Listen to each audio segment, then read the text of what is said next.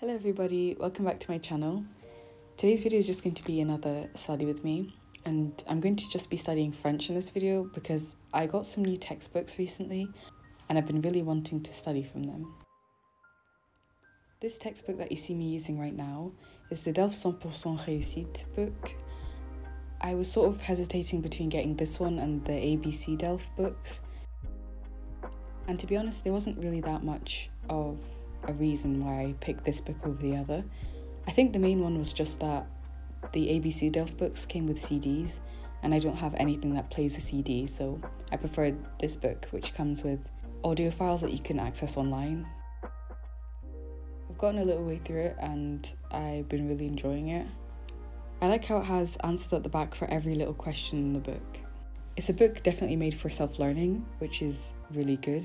The other textbook that I had, which was the alter ego ones, were definitely made for a classroom setting because it was really hard to figure out the exercises sometimes, and they didn't have answers to the in-text questions. They only had answers for the exercises at the end of each chapter. It's also really nice to have some structure to my learning, which I've been missing. I thought the problem was that I don't like textbooks, but I actually do like textbooks just when they're good textbooks, like this one, for example. So this textbook is made to specifically prepare you for the B2 exam.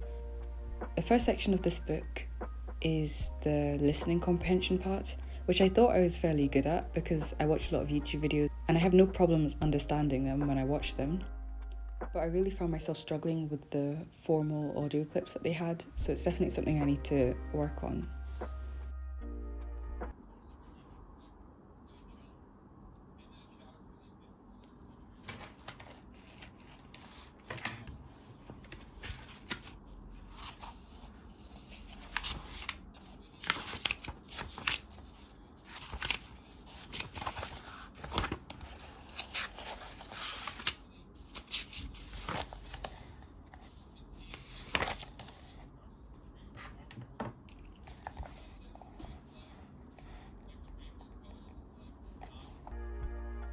This book here is more of a general guide on how to improve your argumentative skills in French, basically how to debate, and this could be used in for written debates or even spoken ones. Personally, this is something that I struggle with a lot. It's one of my biggest worries for the exam, how I'm going to do the spoken part, where you have to debate your point of view on a subject. And even writing argumentative pieces is really difficult for me. So I'm really glad that I got this book. I haven't gotten very far through it, but it's definitely my favourite textbook that I have right now. It's really clear and there's lots of exercises to go through it, and it's really broken down into very small actionable pieces. I'd always known in the back of my head that I struggled with a lot of things when it comes to output in French, as with my other languages, but getting these textbooks and trying to work through them really highlights how much of an issue I have with just everything to do with writing and speaking.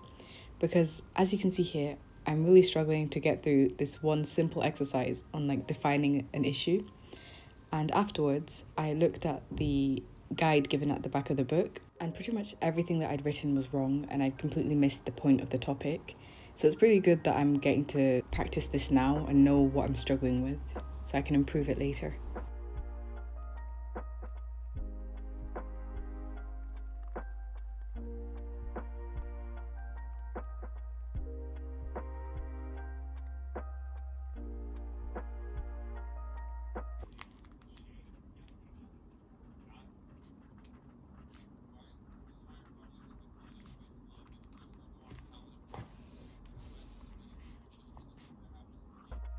I've been doing a good job of journaling daily in here, which is surprising even to me because I'm not known for consistency in any aspect of my life. It's been really fun to summarise my day in a little paragraph every evening. Sometimes I feel like it's too little space and I want to write more, which is great because before I was struggling to find the motivation to continue to write anything. I also really like the rainbow theme that I've kept up over the past couple of weeks. It's really fun to use all of my coloured pens and it adds a little bit of motivation to do it every day. I do need to make a bit more of an effort to start using new vocabulary when I write, or to try and write for a purpose. For example, try and do a prompt or something. But right now I want to focus on doing something rather than doing nothing. So these daily journal entries are a good way to get myself back into the habit of writing.